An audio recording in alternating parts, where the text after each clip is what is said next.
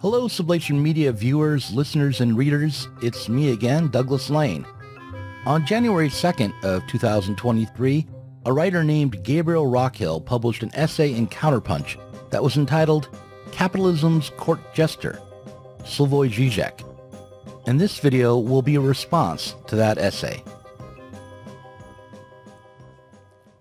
I've read on the front of your books it's quoted that you're the most dangerous philosopher in the West. You don't seem very dangerous to me. Here I must disappoint you, I am this type of a Joker guy. I mean Joker from Batman, Yeah, I know. I laugh and so on, but I can be a Stalinist. If you give me power, I know how to use it. That's why I'm afraid almost of myself. I don't want power.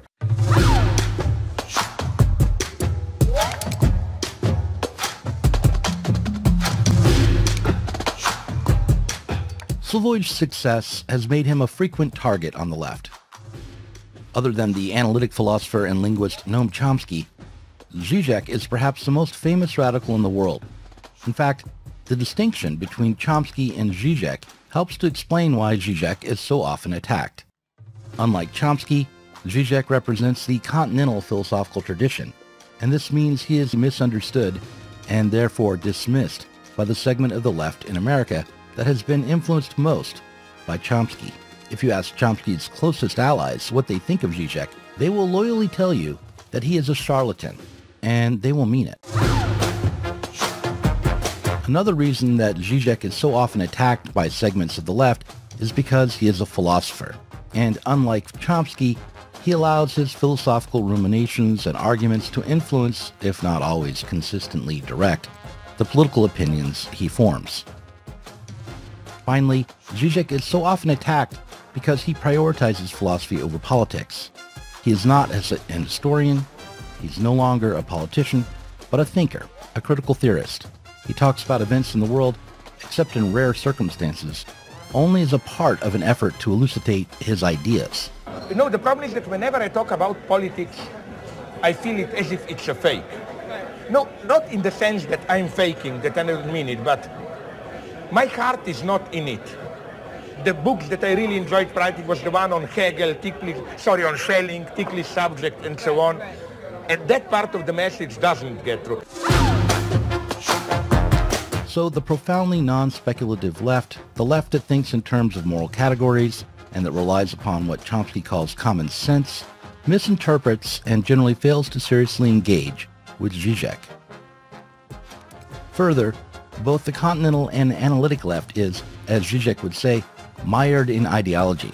We are all at the end of our ropes, confused, reactive, and impotent. However, that doesn't mean we should just give up.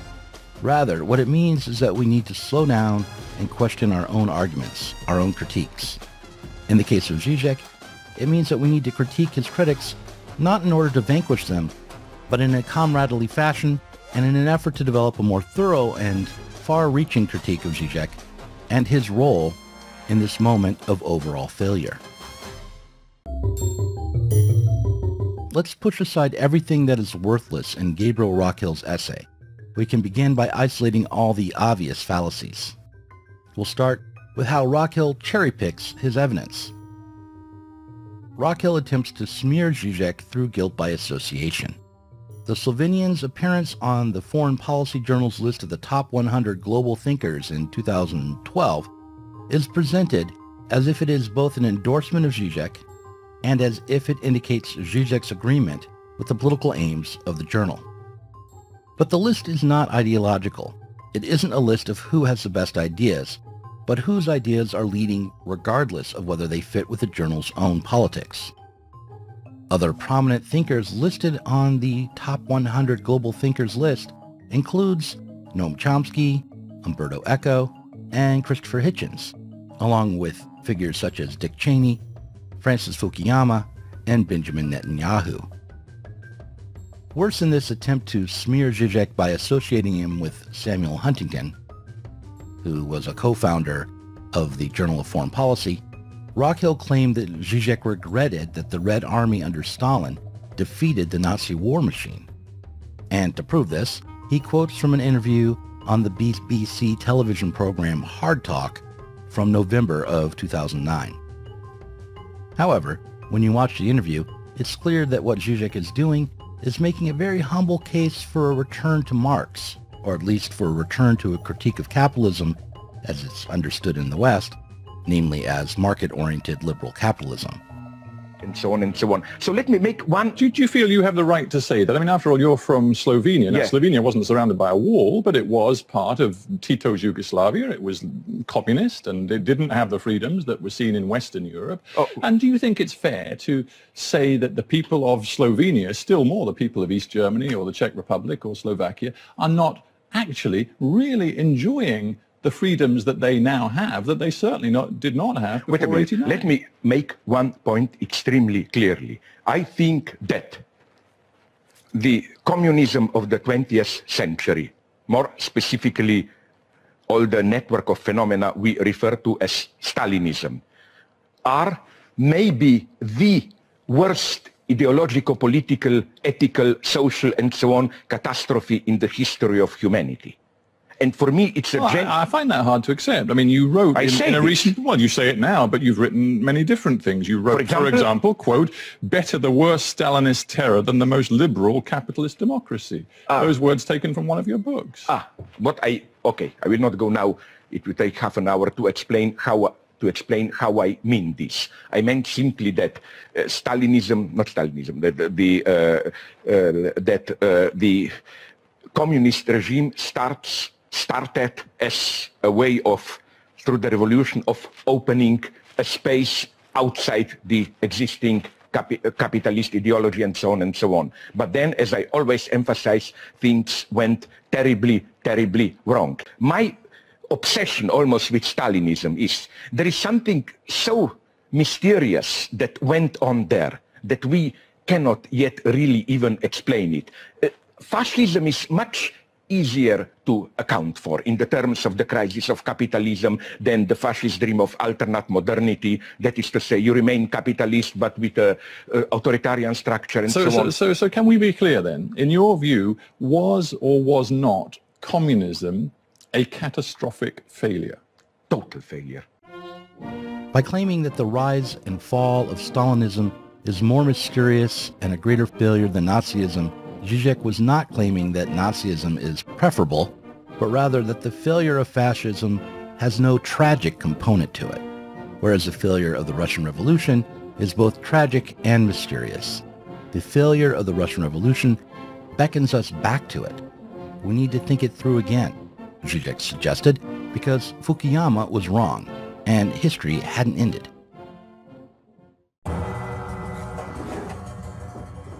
Overall, the essay starts out with a series of bad faith arguments, and if it weren't for my acquaintance with Slavoj and my respect for his work, I would have put it aside after reading the first two paragraphs.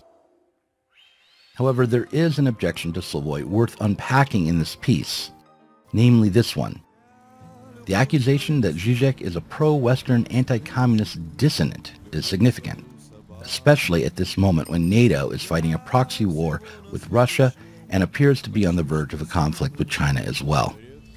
The rational core of the argument against Žižek is difficult to discover, given that it's hidden under piles of insults, smears, and mischaracterizations, similar to the bad faith onslaught the piece begins with.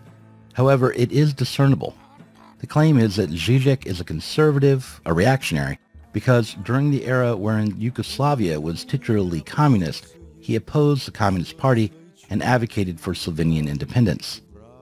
The accusation is important because it rests upon a few assumptions that, I believe, are fairly pervasive amongst the radical or Marxist left at the moment, and because these assumptions inform the small sections of the left who are rightly, in my estimation, objecting to the escalation of the war in Ukraine and the possible conflict with China.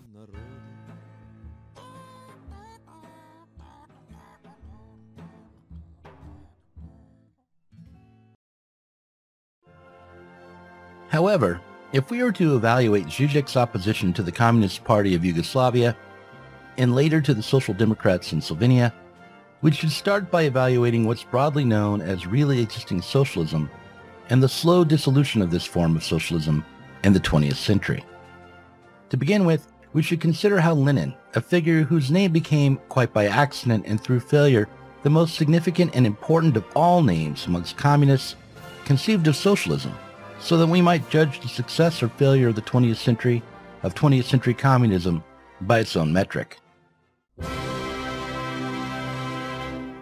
Lenin, in October of 1917, and in a pamphlet entitled "Can the Bolsheviks Retain State Power?" wrote that Marx, basing himself on the experience of the Paris Commune, taught that the proletariat cannot simply lay hold of the ready-made state machine and use it for its own purposes, that the proletariat must smash this machine and substitute a new one for it.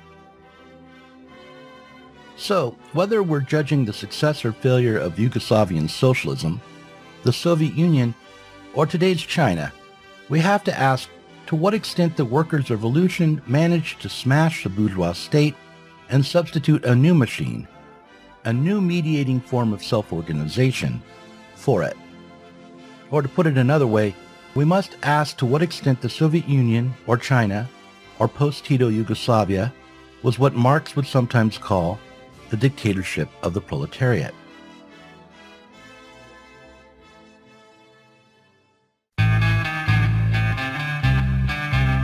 This idea of the dictatorship of the proletariat is not simple.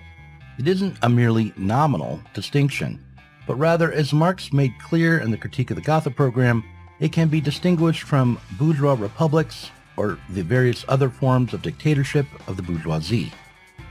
To ask this question might strike some, perhaps Rockhill himself, as ultra-leftist, or put differently, we might be seen as demanding the impossible only as a part of an effort to fortify Western imperialism against the threat from Eastern communism. But what I want to suggest is that the competition between blocs and nations is itself evidence of the failure of 20th century revolution. If we are to judge the 20th century as against the Critique of the Gotha program, or by Lenin's own self-understanding, then we have to admit that by the time Yugoslavian communism arrived on the scene, and certainly by the era of the non-aligned movement and Titoism, the question of whether the revolution of 1917 had established a transitionary dictatorship of the proletariat that would be able to abolish a bourgeois feudal state and replace it with a new form that would unleash the power of the workers' ingenuity and industriousness had been answered negatively. For example, we might ask ourselves what caused the split between Tito and Stalin in 1948. Was it a matter of a contest of wills between two great men, each of whom was unwilling to follow the lead of the other? No, that's not what happened. As reported by Hal Draper in the publication Labor Action in 1949, Tito's Yugoslavia split with Moscow because Moscow had not delivered the materials Yugoslavia needed to develop its own industrial sector. Tito split with Stalin after he'd secured trade agreements with Britain. This demonstrates that while the Soviet Union, Yugoslavia, China, and the rest could form independent political projects as nations, none could escape the dictatorship of the bourgeoisie, or perhaps more accurately, of capital. The transition from capitalism to communism had not yet begun in 1948. Slavoj Žižek, in his interview on Hard Talk, talks about how the left is unconsciously aligned with Fukuyama today.